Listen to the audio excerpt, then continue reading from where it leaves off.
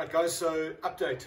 So 2 races done, and on both of those races we struggled with water temperatures, engine overheating, and in all of those races we needed to manage temperatures by short shifting and keeping the revs down.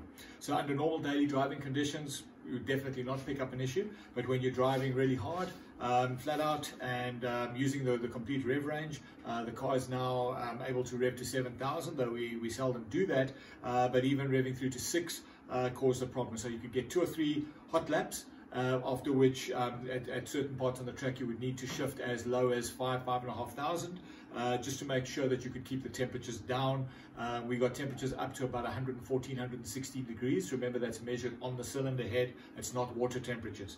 And at that point the gauge then does start to move. We didn't wait for things to get to the red, we managed things just off the center position.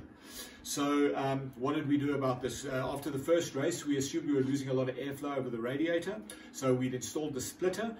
We reinstalled the standard plastic duct which channels air over the radiator, and we also relocated the oil cooler which we had fitted in front of the radiator, thinking that that was obviously passing warmer air onto the radiator. So we actually moved the oil cooler up, that it actually sat right behind the bumper stiffener and was out of the prime airflow. Despite that, we still had issues. So we increased our dosage on the Saturday morning of the MoCool, which is a Motul product, a coolant enhancer. We're not allowed to run any glycol antifreeze in the racing car, and despite running a really nice rich mixture of that, we still struggled with that throughout the race day. So when we got back, we decided to strip the cooling system down. We are replacing the expansion bottle, but that was simply because we were experiencing a problem that the expansion bottle was no longer indicating water level, told us water level was low all the time, and we had diagnosed that to be an internal problem in the expansion bottle, which triggers a reed switch on a sensor. So we got a new expansion bottle. We pulled the water pump out and have examined that. We can't recall when this was replaced, but it really looks great. It's new, there's absolutely no signs of wear or even discoloration on the pump. Beautiful and smooth, the bearings are nice and tight, no issues there at all. It's rock solid, so no issues with the water pump. Pulled the radiator out, it's also relatively new. We flushed that, put a little bit of sediment out, but really nothing to be excited about.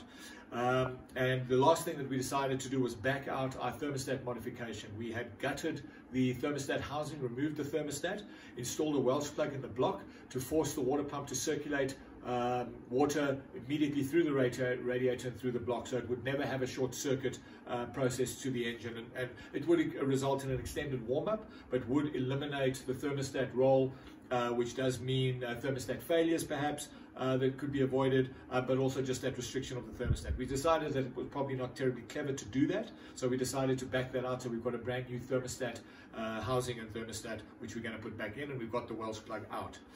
So once we took the water pump out to inspect it, we had a look at the front timing case cover that sits on the front of the engine just like that, and your water pump fits in over here, and your crank comes through this hole over here. And what we saw really did alarm us, because there is a huge amount of erosion of the surface of the timing case cover in the area that the water pump goes in. So if you'd like to have a little closer look, we'll have a little peek at what that is. So what we saw from the outside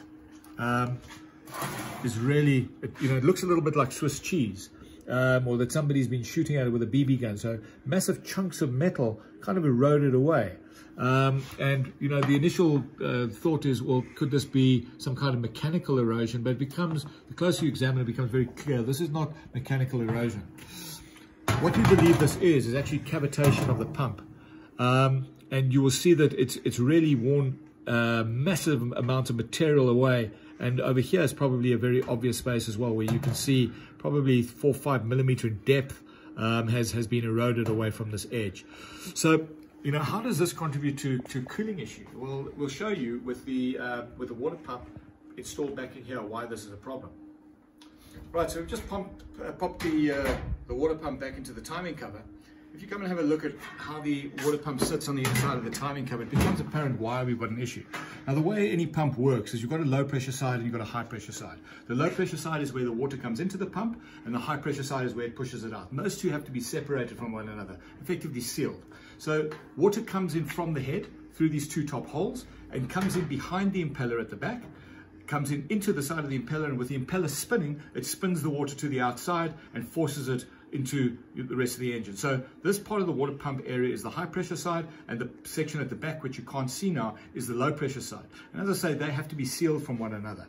Now, if you have a look up close, you will see that the gap around the section of the pump which is not badly damaged is very small. It's probably of the order of 0.5 millimeter. And if you get the water pump out, you'll see that there's a nice wide flange with two lips on it. It's what you would call a gland, and that results in a pressure drop across that gap, and becomes quite an effective seal when the water pump is spinning. But if you come and have a closer look at the section which is damaged, you will see massive gaps between the edge of the water pump and the housing, where we've lost all of this material. And effectively what that does is it just breaks the seal between the high pressure side and the low pressure side. So as the water pump is spinning, it will start to drive some of that pressure onto the low pressure side of the pump. And it effectively results in a very ineffective circulation and a low pressure situation.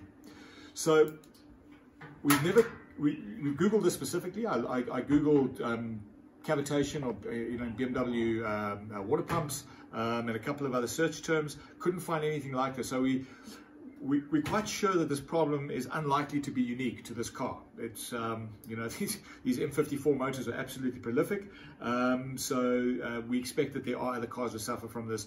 And yet all of the discussions around overheat issues in M54s, and they're very common. I mean, the M50 family, M50, M52, M54, everybody knows about having to replace various components of the cooling system at regular intervals, but nobody's spoken about this issue.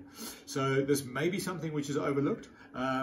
If you pull your water pump out, you see a bit of pitting and erosion, the penny may not drop in terms of what that really means for the motor. So be aware that there is one more potential pitfall, pardon the pun, in terms of what can cause overheating problems in the M54. So we'll be picking up a new timing case cover tomorrow. We'll get it in, and we're absolutely confident that this is going to resolve our issues. So yeah, stay tuned, and we're glad we could find something which can hopefully help somebody else.